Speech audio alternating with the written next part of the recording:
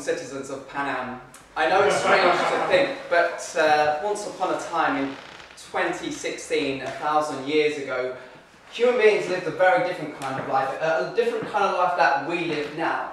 I know that when you go home and you turn your tablets and laptops on and they project, not with projectors onto a wall, but they actually give you a virtual 3D reality, beaming up light, so you can take in all the fascinating animations of a film or even a book.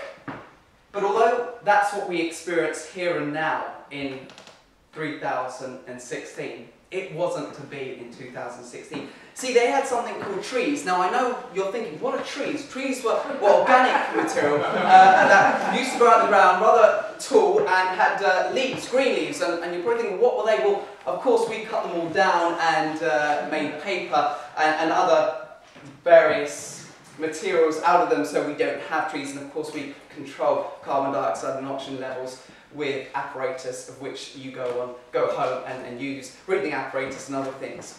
But of course, in 2016, they used paper for something called books. And here is a wonderful specimen of a book. Now, what was a book for? Well, actually, instead of having the animations that we have, they had a two-dimensional, strange, if you like, comparison to what we have.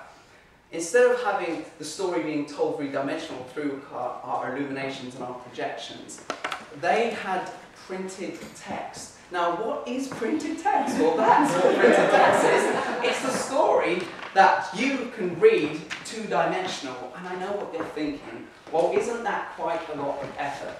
Which brings me back to our point. In 3016, we have lost the benefit of mindset, of actually extending our effort to grow as a people, to grow our minds. Today we look to animation to tell us stories which otherwise we could have gotten by reading a book, by using our effort, and our mental abilities would have been enhanced. So we don't have to just breathe through machines. We can actually breathe through greater and more interesting things.